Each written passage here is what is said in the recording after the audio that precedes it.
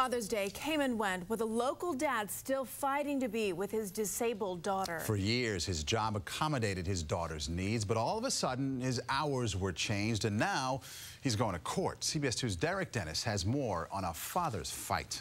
Is that boyfriend, girlfriend? George Ulrich of Westchester and his daughter Victoria are inseparable. She came into this world disabled, and he's been her caretaker while working as a letter carrier at this Scarsdale post office. Yes, for 17 years I've been working 5 a.m. to 1:30 p.m. in order to be home at 2 p.m. for my daughter. But George's early morning family-friendly hours were suddenly changed last February, forcing him to choose between sorting the mail by day or cutting his hours and income for the sake of his daughter. Oh, it's unfair. It's unfair. I got medical bills, Con Ed bills. I mean, I'm losing pay right now. He chose the pay cut, $200 less a week, and filed a federal complaint of disability discrimination with the EEOC. Everybody knew about my daughter, and nobody ever had a problem with me working 5 to 1:30.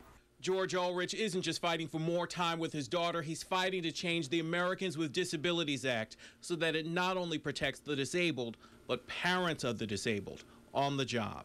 Sometimes to do what's right, it's worth fighting for. Jonathan Bell represents the Ulriches. He says Victoria clearly needs her father, and the law should allow him to maintain his prior schedule. If you're caring for a child or a significant other or someone else, and as long as it's a reasonable accommodation, that's what we're going through here. The Postal Service wouldn't comment on the Ulrich case, but says automation has cut the need for some early morning shifts, along with a 20% drop in mail volume nationwide. Thank you. But Victoria just wants her dad, even if it means a change in federal law. In Westchester, Derek Dennis, CBS 2 News. And a hearing has not yet been set in the case. It could take as long as 6 months before a decision is made. Right after